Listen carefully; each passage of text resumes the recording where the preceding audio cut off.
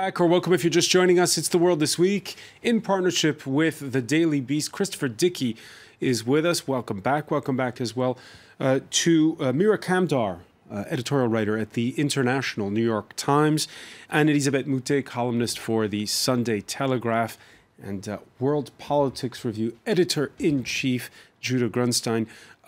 We were talking, of course, about the presidential race before the break and about Hillary Clinton's issues. Christopher Dickey, you and Daily Beast reporter Michael Daly this week published a piece, and Elisabeth Moutet was talking about living in New York in the 80s. This will remind her of something, where a San Moritz socialite recalls her days living in Trump Tower when it was first built and her mutual friendship with Donald Trump and a union boss with ties to the mob.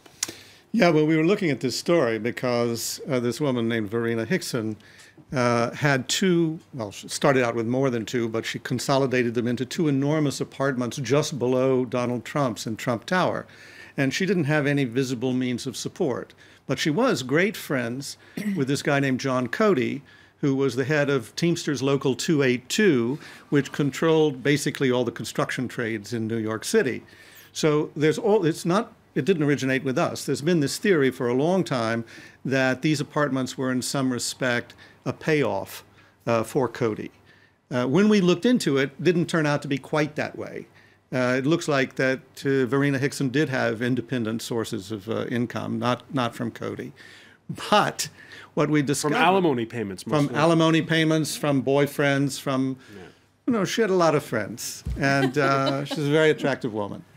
And what happened was that as we got into it, we discovered just how close the dealings were between Trump and John Cody, who was part of the Gambino crime family. He paid $200,000 a year to Carlo Gambino. He ran the construction business, and he would squeeze Trump and anybody else in construction in New York anytime he wanted something.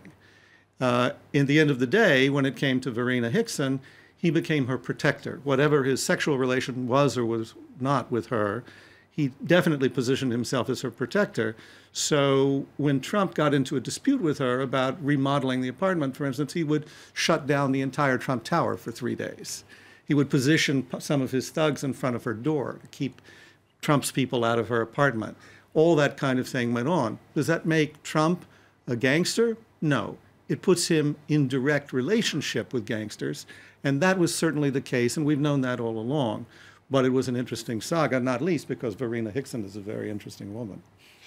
When you look at Donald Trump's relationship, he doesn't have, that we know of, a direct relationship with Vladimir Putin, but he does have business ties with people who are close to Putin.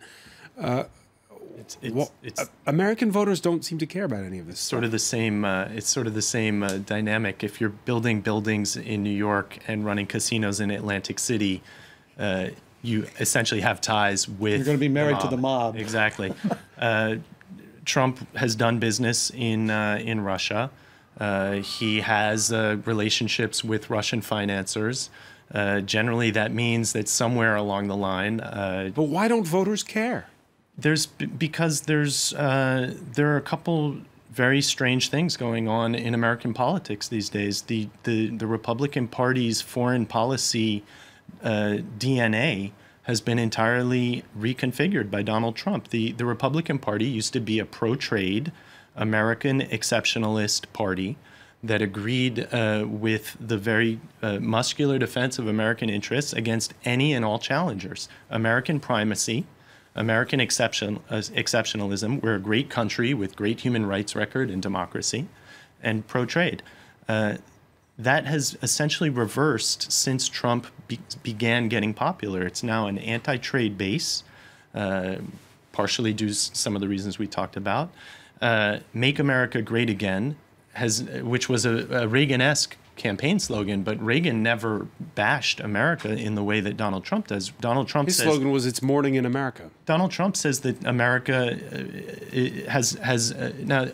you can argue both sides of this argument. There are a lot of people who do criticize America's human rights record in the world and at home.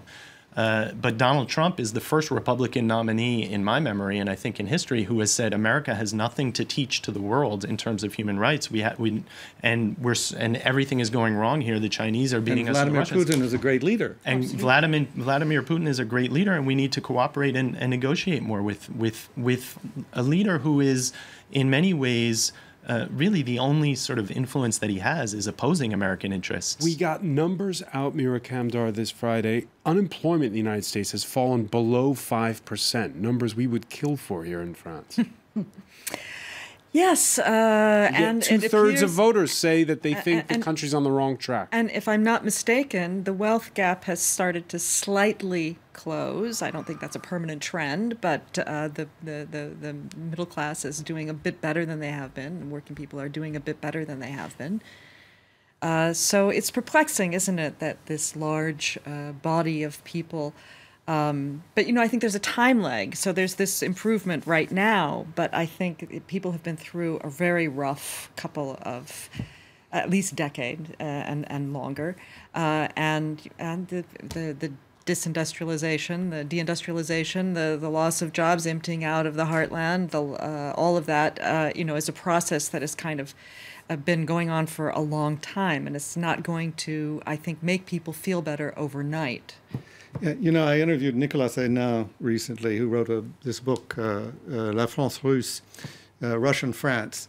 And mainly the interview was about populism, because Putin is backing populist parties all over Europe. And to the extent that he can, he's trying to throw blocks for Donald Trump. What is populism? Hénin said it very, very well. It's all based on anger. So I am the spokesman for the angry people, and you're angry, and I'm going to make you more angry, and you're going to vote for me. Why? Because I'm the boss of the angry people, and we're going to be angry together. It's all based on anger. And it's not a rational emotion. There are things, as Anne Elizabeth says, sure there are things to be angry about, but not this angry, not to vote for this guy. I wrote a column a few months ago about how affect and emotion are really driving politics, whether it comes to Brexit here in France and in the US. One thing I'd say, though, about populists is that the problem with populists is often not the questions that they ask, because the questions they ask are often the questions that are the questions that people are asking in their communities. The problem is always the answers they give and the methods they use. Yeah, and this issue of anger has cropped up in a major way again in Britain this week. The High Court ruling on a suit brought by ordinary citizens that includes a financial services investor and a hairdresser against the government, ordering that a final vote on Brexit go before Parliament. Now, the appeal to the Supreme Court immediately followed reactions to the ruling, shocking many. The Daily Mail branding the 3 High Court judges enemies of the people for trying to, quote, frustrate the overwhelming verdict of the British public. 52% voted for Brexit in that June referendum. One of the 3 there that you see in that picture branded a fencer, somebody who fences. Another, worse, a Europhile, and Elisabeth Moutet. Jokes aside, the tone... Not just a fencer. He was Olympic fencer, but he's also avowedly gay. So it was avowedly gay Olympic champion fencer. Oh yeah, they changed the story afterwards for the later editions, I saw. Well, fencer was meant to actually hint to something that he's not. There's no need to have hints. He says, yes, I am gay, what of it? And because the British, even in the worst of times, have got a sense of humour, you now have outside pubs in, you know, the chalk thing in which you have the specials of the day, and it says, avowedly gay Olympic champion fencing champions, welcome here, with an arrow.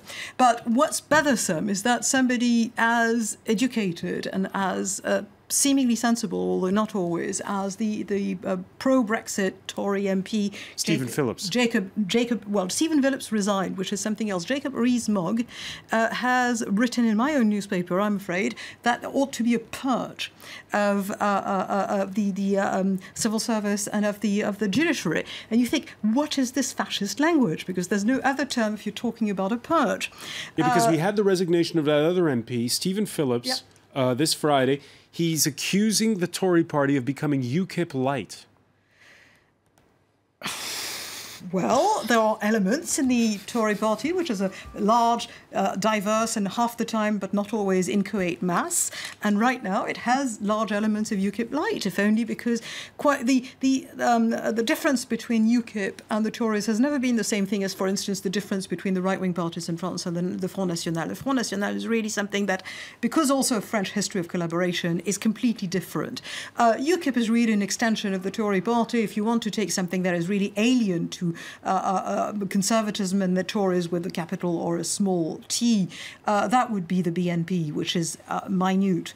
You've got all sorts of people in UKIP. They have had a series of leadership fights right now, where literally were bitter leadership fights. Where the first person who stayed there stayed 5 weeks, and then there was another fight, and then a woman was there and she left. And the candidate is now Raheem Kassam. But what about just more generally, Elisabeth, Muslim and black? Just more generally about this tone, because again, we think of Britain as the reasonable country on this continent when it comes to political discourse. I think the whole Brexit thing surprised the British themselves, because even the Brexiteers, and some of my best friends are Brexiteers, to use an old expression, and half of them, really, literally half of them, after the vote were, one, flabbergasted, and second, actually worried. And I'm not going to name names, but somebody who wrote a very important pro-Brexit piece in a large magazine in Britain was telling me afterwards, what did I do? So that's a bit scary. There is that. There's the fact that the Brexiteers have for months told the Remainers who'd lost by the 48% to 52%, stop whining. And then this thing happens, and this ruling by judges, and it's not just whining, it's erupt and scream, and we'll see what happens. It remains in the British Constitution that the referendum is not binding in law, and therefore a vote in Parliament seems a perfectly sensible thing to do. When you talk about the tone, though, I think this is the major danger of populism in general, is that it just coarsens political discourse. It turns the political arena into not an arena for debating policy and then accepting the outcome. The battle never ends, and it often becomes not only coarsened in terms of rhetoric, but we've seen at Trump rallies, for instance, violence. You see this going on in France, for instance. There's the Les Républicains, which is the center-right party, having their primary now, and Nicolas Sarkozy, the ex-president, who has just drifted so far to the right in his own gambit to try to co-opt the FN that and many times it's really hard to tell the difference between the rhetoric that he uses. He uses pretty brutal rhetoric. Now, he always has been somewhat pugnacious. He's just said that he would vote for Hollande in preference to Marine Le Pen. He said, it would break my heart, but I would vote for François Hollande. It's now being reproached. That's what he said, but when you look at the kind of rhetoric he uses with regard to national identity, with regard to... What's wrong with national identity? Seriously, what is wrong with having a country that you like? I don't think anything is wrong with national identity, but there are ways of talking about it that are not dog whistles to a certain electorate that is voting right now for Marine Le Pen. Look, Sarkozy's totally screwed himself. You know that. I mean, he moved so far to the right. He moved so far to the right. He's irrelevant. He made Marine Le Pen credible, and he's way behind in the polls of his own party. Basically, the party that he organized, Les Républicains, he's way behind in the polls. No, he's not. He's way behind. No, he's way behind in the right-wing primary because of the centrist vote. He is well ahead with the Republican vote. But the Media Crackdown.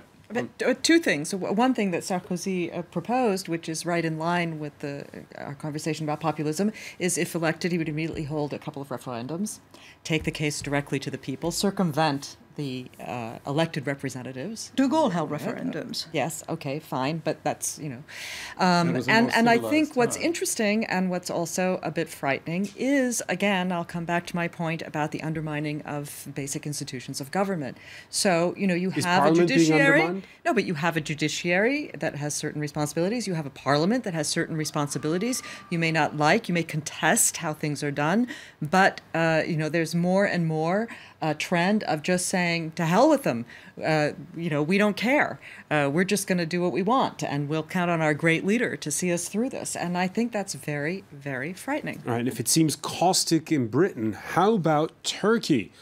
Car bomb killing at least 9 and injuring dozens in the country's largest Kurdish bastion, Diyarbakir, the same southeastern city where the co-leaders of the country's third largest party have been brought after their arrest. They and a dozen other pro-Kurdish lawmakers Their arrests sparking violent demonstrations in Istanbul and other cities. They're being linked to a terror investigation. In other words, to the separatist PKK insurgency, as well to last July's failed coup. Those arrests added to the detention of journalists at the country's oldest secular newspaper, Cumhuriyet, at the start of the week, sparking criticism from the United Nations and from the likes of Germany's foreign minister, speaking in the company of his visiting UK counterpart. Fighting terror cannot be a justification for silencing political opponents and even putting them in prison. And also because of the centuries-old relation between our two countries and the friendship between our two peoples, between Turkey and Germany, it would be wrong to remain silent on this issue.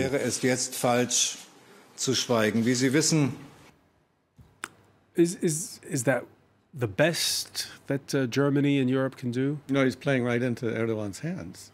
I mean, you say, for Erdogan, if you have a European leader coming out and saying, really, the Turks are not living up to our standards, that's just absolutely... So what should he do? Well, I think the Germans can make a protest, but I think if they want, but I think what all of us need to do is take a close look at what Erdogan thinks he is doing. Because he restarted this war with the Kurds. He restarted it because he had opened up the way for a political participation of the Kurds with their party, which became actually a much more popular party than just the Kurds. And it became a decisive party in the electoral map. And that's what he couldn't stand. So he reopened the war because if you remember, there was a period where it looked like not only was he not going to get constitutional changes, but he might be out of power. The tragedy of Turkey in the last, 6 months to a year is that really they were this close to a really hopeful, happy ending in terms of a peace deal with the PKK, a pluralistic democratic system whereby Erdogan and the AKP party would have had to govern in a coalition, and essentially the kind of roadmap that 10 years ago or 15 years ago people didn't expect at all and would have thought was a really hopeful outcome. And right when Erdogan saw that personally his grip on power would be challenged, that was where he threw it all, like Christopher said. He reopened the war essentially unilaterally as a campaign ploy for a second election in which he won a majority. And since then, between that and what he's doing in Syria, it's basically... And then the coup plot against him played right into his hands. I don't believe, as some people did, that it was a coup monté, that it was something that he arranged. It was a real coup. But it was just a gift from heaven for him, because it's given him an excuse to arrest anybody who even sneezes in his direction. Final word on this. Anise Mute, what should the EU do? I have no idea what the EU should do because we... Well, that's like the EU. Yeah, exactly. Well, we're in good company. But also because, of course, he holds the key to letting more refugees into Europe, Europe being the first place where they arrive. And that's a lot of people who are currently taking shelter in Turkey. I think it's important to say that the coup was really a dangerous coup. All the Turks I have had occasion to speak since said, some of them said we were on lists of people to be shot. This was an Islamist ally of Erdogan who got even more dangerous.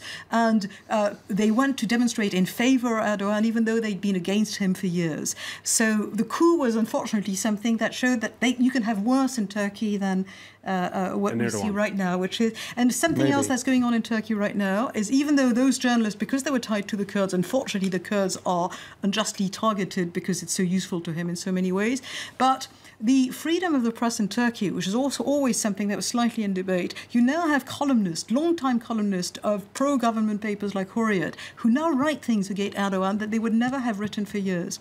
So I think the whole thing is in flux. And what's going on in Turkey right now, we don't know yet. We'll see what happens. Speaking of media crackdown, there's outrage among Indian journalists over the order to take NDTV India off the air for 24 hours because of reporting it did on the increased fighting at the Kashmir border with Pakistan.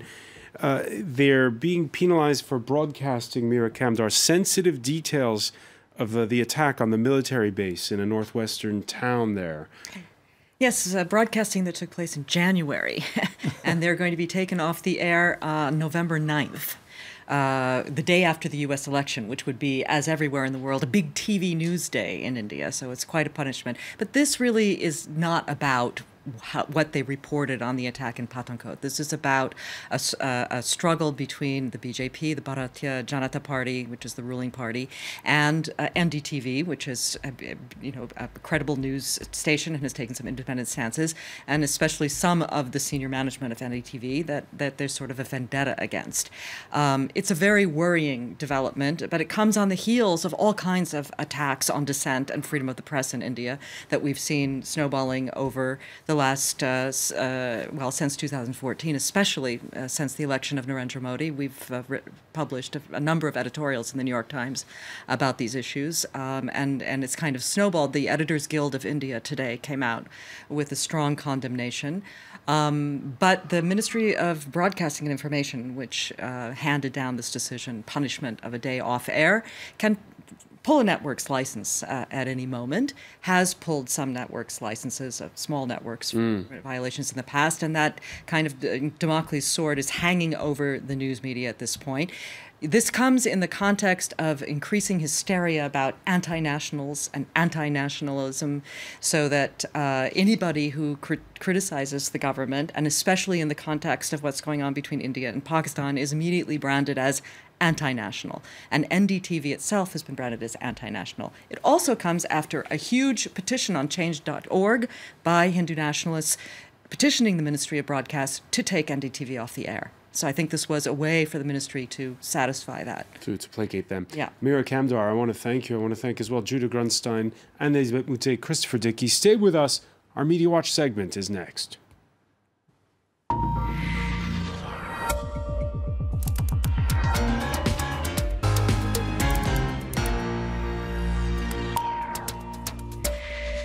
And we say hello to Diptyque Laurent. Hi, François. We were talking about the bitter end of the campaign in the United States. You've been focusing on some who will be sorry to see it over. Yeah, this story comes out from BuzzFeed, and it's a story that would certainly appeal to the sort of entrepreneurship of Donald Trump. Basically, a group of young Macedonian entrepreneurs have found a way to make quick and pretty easy cash using the Trump name. BuzzFeed has identified more than 100 pro-Trump websites registered in a town in Macedonia.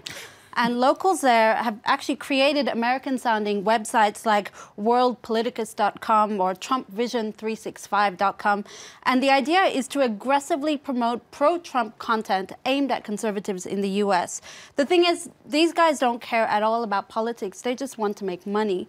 So they post a lot of stories online. Most of it is false. And they get it shared on Facebook and then rake in the money through the number of clicks they generate on Facebook. So just to give you an idea, some of these kids are making $5,000 a month, in some cases, $3,000 a day. What kind of fake stories? Well, BuzzFeed reports that some of the most successful posts have been fake. For instance, this story from a website called theconservativestate.com reports that Hillary Clinton said in 2013 that she would like to see people like Donald Trump run for office because they're, quote, honest and can't be bought. This is false. This is fake, but it generated nearly 500,000 clicks and likes and so forth on Facebook.